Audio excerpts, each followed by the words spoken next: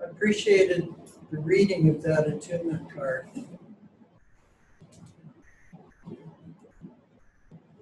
As the spirit of the new earth is a strong force we feel, and there's a tendency to seek to get it in hand.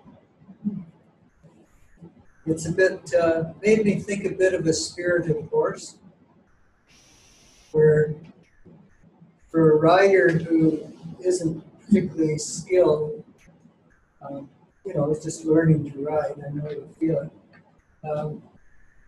There's this desire to slow the horse down so you can handle it.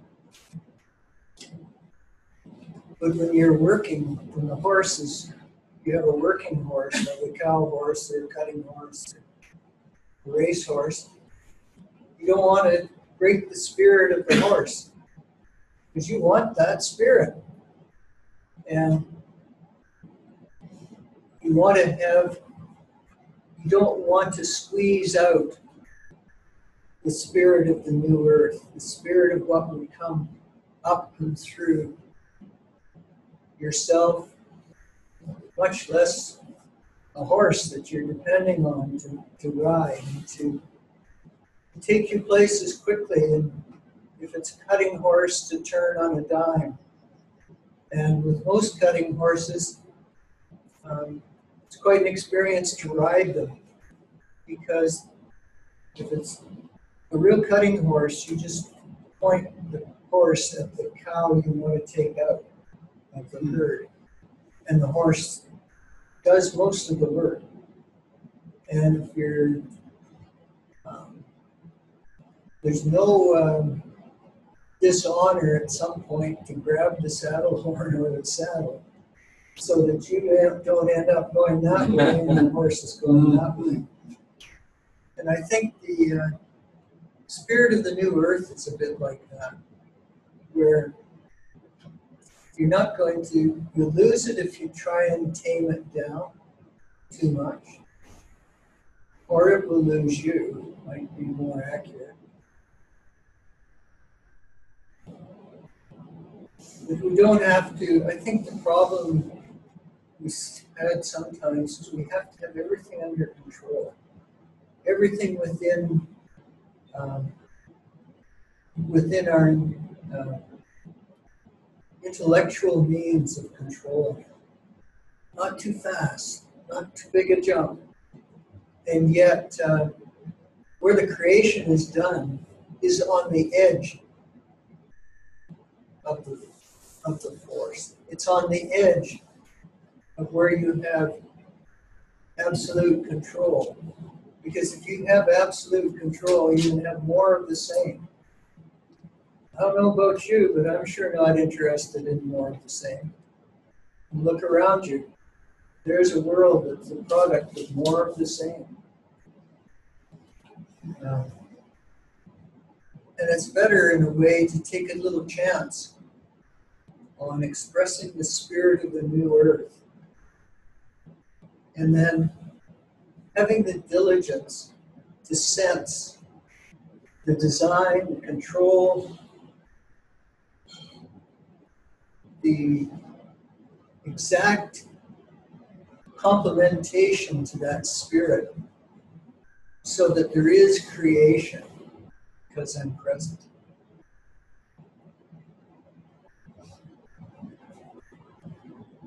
And in that that experience, I kind of ask myself sometimes, well, what's new here? What's new? Is anything new?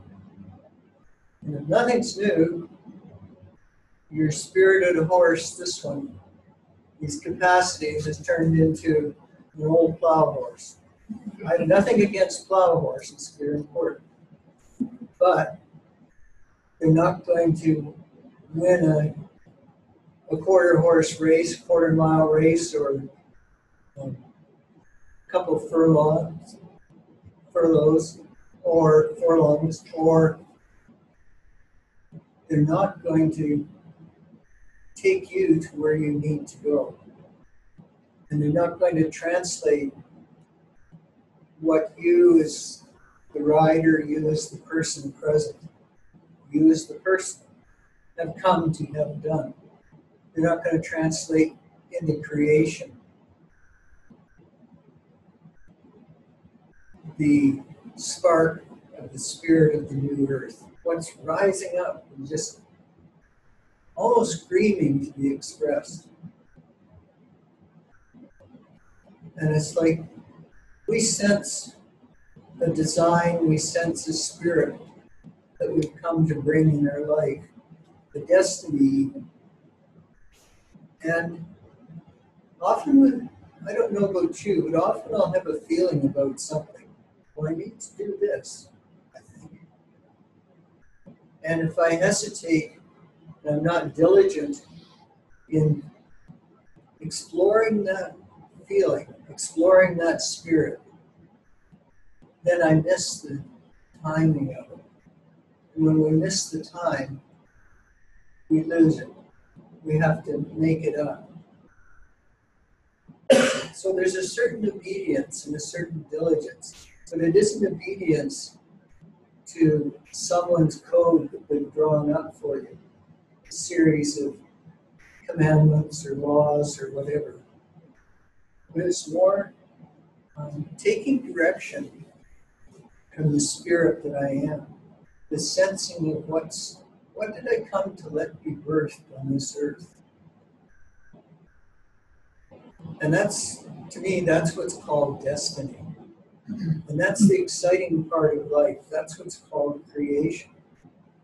It's like you come, if you're a sculptor, you come to a block of stone. And you have the approach, you can have the approach, oh, here's a block of stone, what am I going to make out of it? Or here's a block of stone. What do I sense is within it? Here's my life. What do I sense would fill it out? And it's like it's watching David working with the bees, or you watch someone who has a little more equipment who's a beekeeper, and they're working with the hive and getting it to do certain things. But they're also providing something, because that hive has a design. You don't change the design of a hive, basically.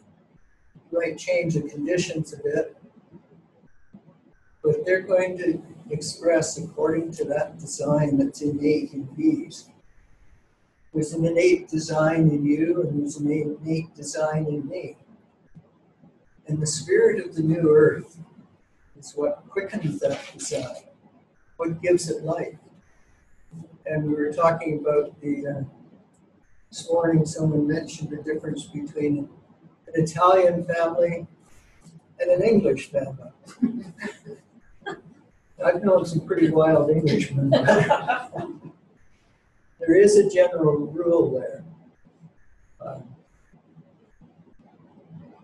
So there's a design. People are basically the same, but there's a spirit that brings a different expression, that brings creation. And that's where the diligence is needed. Sometimes we've been diligent about being a good executive, or being the best architect in the world. Depends whether you're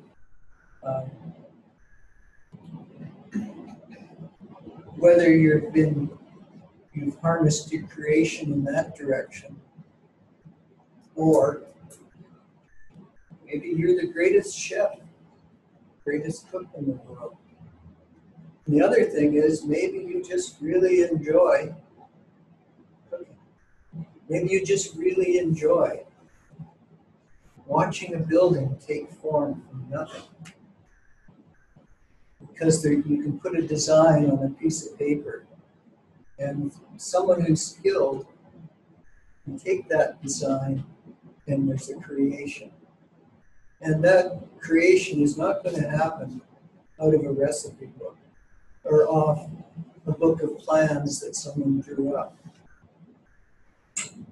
It's going to take form because the spirit of the new earth is moving through a person and this person, and there's an obedience to that spirit. I think obedience is a great thing, but it's up to us to choose what we're obedient to. Are we obedient to the true design? It's like sharing an attunement. There's a design to the attunement. And it's like sometimes in sharing a one-on-one attunement, you get to a certain place where, okay, we're doing the endocrine attunement. Get to the end of it, and oh, where do we go from here? Sense there's something more needed. And there, to me, is where creation lives. It lives in the endocrine attunement, but it lives in sensing, being obedient to that design, and sensing where it goes next. And that's exploration. And that's what I feel called to. And God bless the spirit of the new earth. Otherwise, where are you going to find your zip? Thank you.